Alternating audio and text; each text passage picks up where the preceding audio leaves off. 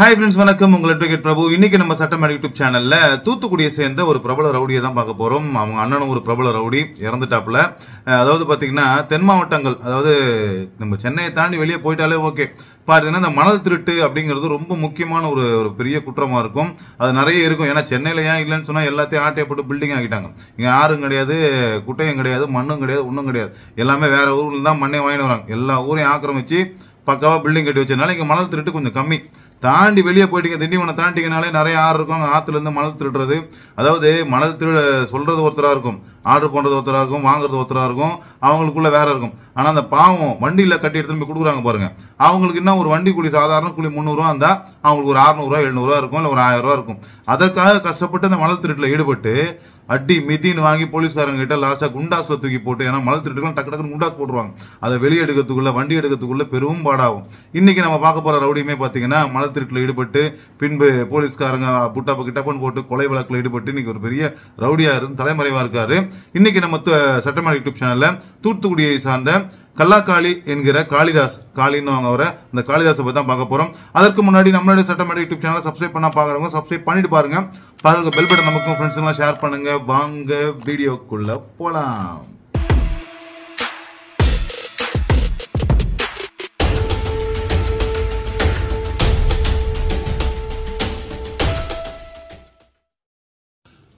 Hi friends, வணக்கம். ஒரு முக்கிய அறிவிப்பு, அதாவது எதுக்குன்னு பாத்தீங்கன்னா இது முக்கியமாக ரவுடிகளுக்கான ஒரு முக்கிய அறிவிப்பு. அதாவது பாத்தீங்கன்னா நம்ம போடுற காணொளி எதுக்குன்றது உங்களுக்கும் தெரியும். உங்களுடைய கதைகள் சொல்லி, உங்களுடைய ஹிஸ்டரியை சொல்லி, நீங்க எவ்வளவு கஷ்டப்படுறீங்க, எவ்வளவு சிறையில் இருக்கிறீங்க, திருந்தணும்னு நினைக்கிறவங்கள எப்படி திருந்த விட மாட்டாங்க, காவல்துறையும் சரி பொதுமக்களும் சரி, இல்ல அவங்களை பழி வாங்குற ரவுடிகளும் திருந்த விட மாட்டாங்க. அதெல்லாம் சொல்லி உங்களுக்கு ஒரு நல்ல வாழ்க்கை அமையணும், காவல்துறை உங்களை விட்டு வைக்கணும், ஃபர்தரா உங்களை போட்டு உள்ள போடக்கூடாது, நீங்க வாழ்க்கையில திருந்தணும். அதே மாதிரி வரும் சங்கதிகள், வருங்காலத்தினர், இளைஞர்கள் யாரும் போதையில் அடிமையிடக்கூடாது, ரவுடிஸ்ல இறங்கக்கூடாது, அவங்க கத்தி எடுக்கக்கூடாது அப்படிங்கிறதுக்காக தான் பாரபட்சம் பார்க்காம பெரிய ரவுடி சின்ன ரவுடின்னு சொல்லி எல்லாருடைய கதைகளும் எடுத்து நம்ம சட்டமேடையில காணொலியா போடுறோம். இதையே ஒரு பிளஸ்ஸா எடுத்துக்கிட்டு, அதாவது இது இன்னைக்கு போடுற காணொலிக்கும் நாளைக்கு போடுற காணொலிக்கும் இல்ல, இது பொதுவான ஒரு அறிவிப்பு. அதாவது இந்த ரவுடிகள் என்ன பண்றாங்கன்னா, இப்ப காவல்துறையில இருந்து வந்த இன்ஸ்ட்ரக்ஷன் என்னன்னா, உங்களுடைய வீடியோவை காமிச்சு மாமூல் வாங்குறாங்க, கட்டிங் விடுறாங்க, பிரச்சனை பண்றாங்க, ஆக்கிரமிப்பு நடத்துறாங்க, இதனால ஒரு இல்லீகல் ஆக்டிவிட்டிஸ் பண்றாங்க. தயவு செய்து இதை முக்கியமா பாத்தீங்கன்னா யாரும் பெரிய பெரிய ரவுடிங்க அதெல்லாம் யாரும் பண்றது இல்ல. புதுசா வளர்ந்து வர சின்ன சின்ன ரவுடிகள் என்ன பண்றாங்கன்னா, சட்டமேடை போய் பாரு, நான் யாருன்றதை பாருன்னு சொல்லி, ஏதோ ஒரு கேஸ்ல ஒரு பேர் இருக்கும், அந்த கேஸ்ல என் பேர் இருக்குது பாரு, அந்த ரவுடி நான் தான், இந்த ரவுடி நான் தான் சொல்லி பெரிய ரவுடிகள் யாரும் இந்த மாதிரிலாம் பண்றது இல்ல. வளர்ந்து வர அல்ற சில்றீங்க என்ன பண்றீங்கன்னா, தேவையில்லாம இதை காமிச்சு நான் எவ்வளவு பேர் ஆள்னு பாருன்னு சொல்லி உங்களை பெரிய ஆள் ஆக்குறதுக்காக, உங்களை பெருமைப்படுத்துறதுக்காக எந்த காணொலியும் போடல. தயவு செய்து இது முழுக்க முழுக்க வருங்கால சங்கதியினர் கத்தி எடுக்கக்கூடாது, ரவுடிஸ்ல இறங்கக்கூடாது, கட்டிங் போடக்கூடாது, போதையில அடிமையிடக்கூடாது மட்டும்தான் நம்மளுடைய காணொலி நம்ம போடுறோமே தவிர, இங்க யாரையும் பெருமைப்படுத்துறதுக்கோ சிறுமைப்படுத்துறதுக்கோ யாரையும் அசிங்கப்படுத்துக்கலாம் இல்ல. அவங்களுடைய கதைகளை சொல்லி ரவுடிசம் வேண்டாம், கத்தி எடுக்க கூடாதுன்றதுக்காக தான் நம்ம போடுறோம். தயவு செய்து அதையே நீங்க மாத்தி செகண்ட் ஹாஃப் பார்க்காம ஃபர்ஸ்ட் ஹாஃப் மட்டும் பொதுமக்கள்கிட்ட காமிச்சு இந்த மாதிரி இல்லீகல் ஆக்டிவிட்டிஸ்ல ஈடுபட்டீங்கன்னு சொன்னா காவல்துறை சும்மா இருக்காது.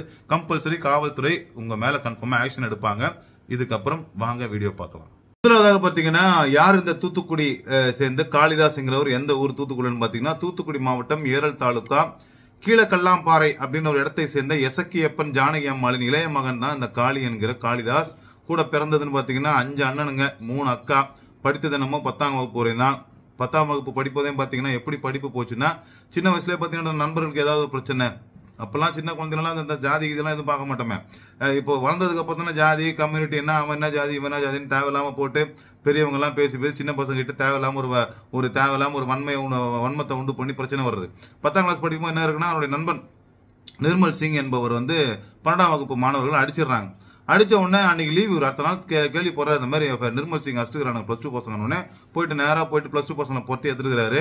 அதான் கிராமத்துல சொல்லவே வேணாம், அதோட டிசி காலி, அவங்க புள்ள அஸ்டாப்ல மண்டே ஃபர்ஸ்டாப்ல இங்க ஸ்கூல்ல படிக்கூடாதுன்னு சொல்லி டிசியை கொடுத்து அமுச்சுக்கிறாங்க. அடுத்து பாத்தீங்கன்னா குடும்பம் நல்லா வறுமை. வீட்டுல இவருக்கு மூத்ததே நிறைய 5 பேர், 5 அண்ணனுங்க 3 அக்கான்னும் போது ரொம்ப வறுமை. என்ன பண்றாரு, 16 வயதுலயே பாத்தீங்கன்னா ஆத்துல மணல் அள்ளுறதுக்கு லோடு மேனா போறாரு. லோடு மேன வேலைக்கு போறாரு. கொஞ்ச நாள் கழிச்சு பாத்தீங்கன்னா 2013ஆம் ஆண்டு இவரே கஷ்டப்பட்டு அப்படி இப்படின்னு கொஞ்சம் பணம் சேர்த்து ஒரு குட்டியான ஒண்ணு வாங்குறாரு. வாங்கி சொந்தமா மணல் அடிக்கிறாரு. கரெக்டா வண்டி வாங்கி 3ஆம் மாசத்துல பாத்தீங்கன்னா வண்டி மாட்டுது. இவரும் திட்டுமணல் கேஸ்ல மாட்டுறாரு. பிடிப்படுறாரு. வண்டியை பறிமுதல் செய்யறாங்க. 17 வயசு என்ன பண்றாங்க, கேஸ் போடுறாங்க. ஆழ்வார் திருநகரி காவல் நிலையத்துல வழக்கு பதிவு செய்து நாங்குநேரி சிறார் சிறையில் அடைக்கிறாங்க. 10 நாள்ல ஜாமீன்ல வெளியே வராரு. அடுத்து பாத்தீங்கன்னா அதே வருடம் பாத்தீங்கன்னா குறுக்காட்டூர் அப்படின்னு ஒரு இடத்துல பாத்தீங்கன்னா எங்க ஊரு இது, உங்க ஊர்ல இருந்து இங்க வரக்கூடாது, மண்ணில் கூடாதுன்னு சொல்லி ஒருத்தர் வம்பிழுத்துக்கிறாரு பயங்கரமா. சதீஷ் என்ன பண்ணிக்கிறாரு, பயங்கரமா வம்பிழுத்துக்கிறாரு. உடனே என்ன பண்ணுறாரு, சதீஷ் அடிச்சு ஓட விட்டுக்கிறாரு. சம்மாடி சதீஷ் அடிச்சுக்கிறாரு. அந்த வழக்குலையும் பாத்தீங்கன்னா குறுக்காட்டூர் போலீஸார் வழக்கு பதிவு செஞ்சு மறுபடியும் பாத்தீங்கன்னா நாங்குநேரி சிறார் சிறையில் அடைக்கிறாங்க. ஒரு 10 நாள் கழிச்சு வெளியே வராரு.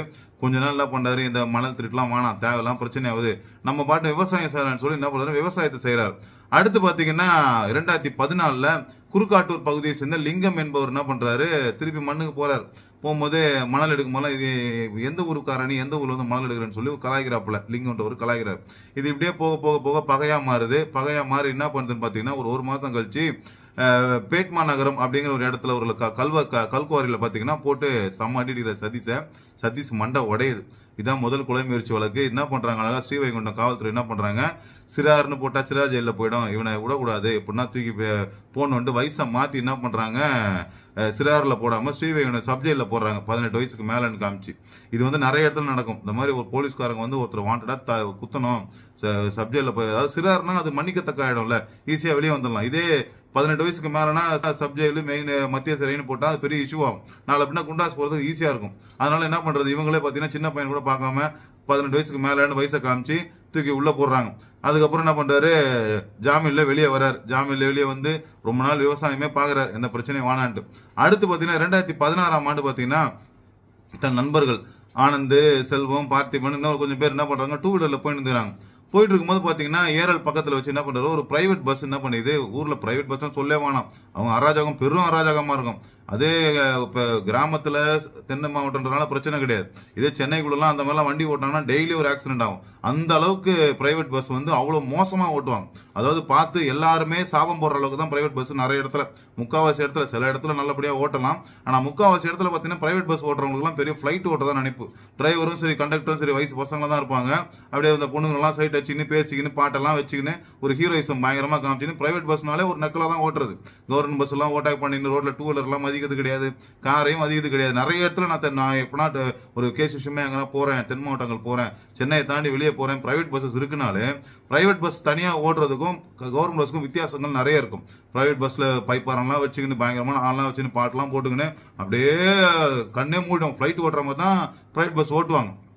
இது வந்து கிராமம், காலியான ரோட்னால பிரச்சனை இல்லை. இந்த மாதிரி சிட்டி சென்னை மாதிரி ஊரா இருந்தா அதனாலதான் பிரைவேட் பஸ்ஸஸ் எல்லாம் சென்னையில் அலோவ் பண்ணவே இல்லை. தினமும் ஆக்சிடென்ட் நடக்கும், வர பல பேர் உயிர் போவாங்க. அந்த மாதிரி தான் பிரைவேட் பஸ். நிறைய பேர் இன்னைக்குமே பாத்தீங்கன்னா அவங்களுக்கு ஒரு அது இளம் வயசு, ஒரு 25 வயசு தான் இருக்கும் டிரைவர், ஒரு 22, 23 வயசு தான் இருக்கும் கண்டக்டர். அப்படியே 2 பேரும் அப்படியே பயங்கரமா அப்படியே இள வயசுன்றனால அச்சு தூக்கி தான் போவாங்க. அந்த மாதிரி என்ன பண்ணிடுறாங்க, இவங்க ஃப்ரெண்ட்ஸு கிட்டயும் பாத்தீங்கன்னா வண்டியை ஸ்பீடா போயிட்டு பஸ் அணைச்சி விட்டுக்கிறாங்க. இவங்க எல்லாம் சேர்ந்து என்ன பண்ணிட்டாங்க, நேரா போயிட்டு பஸ் டிரைவரை இழுத்து போட்டு வெளுத்து கட்டுக்கிறாங்க. இது வந்து அங்கங்க நடக்கும். பிரைவேட் பஸ் வந்து அங்கங்க இந்த மாதிரி அந்த ஊர்ல எங்கன்னா வந்து அப்பப்போ பிரைவேட் பஸ் டிரைவருங்கெல்லாம் வெளுத்து கட்டுவாங்க. ஏன்னா அவங்க ஓட்டுறது அந்த மாதிரி இருக்கும். வெளுத்து கட்டினாங்க. வெளுத்து கட்டினதுக்கு அப்புறம் பாத்தீங்கன்னா எல்லாரும் மேலேயும் 307 கேஸ போடுறாங்க. கூடவே என்ன பண்றாரு, இவர் மேல மட்டும் ஒரு புட்டப்ப கேஸ போடுறாங்க. புட்டப்ப கேஸ குறும்பூர் ஸ்டேஷன் போலீஸ் ஸ்டேஷன் போடுறாங்க. போட்டு பாளையங்கோட்டை சிறையில் அடைக்கிறாங்க. 3 மாசம் உள்ளே இருக்குது. ஏன்னா புட்டப்பை வேற போட்டுக்கிறாங்கல்ல. இது கூட இந்த கொலை முயற்சி கூட புட்டப்பை போட்டனால 3 மாசம் கழிச்சு ஜாமீன்ல இருந்து வெளியே வர்றார். சரி வந்தாச்சு, எந்த வம்பு தும்புக்கும் போவானா, குடும்பம் வேற வறுமை, வீட்டுல அம்மா எல்லாம் வேற அட்வைஸ் பண்ணி போத்தவரன்னு சொல்லி ஒதுங்கி இருக்கிறார். திருப்பி என்ன வர்றார், டிரைவர் வேலைக்கு போறார். டிரைவர் வேலைக்கு போயிட்டு வந்துறாரு நல்லபடியா. இவர் எங்க போனாலும் எப்படி இருந்தாலும் ஒரு பசங்க கூட ஃப்ரெண்ட்ஸுக்கு ஏதாவது எப்படின்னா ஒரு பிரச்சனை எடுத்துன்னு வந்துருவான்ற மாதிரி என்ன ஆகுதுன்னு பாத்தீங்கன்னா இவருக்கு சூழ்நிலை மாறுது.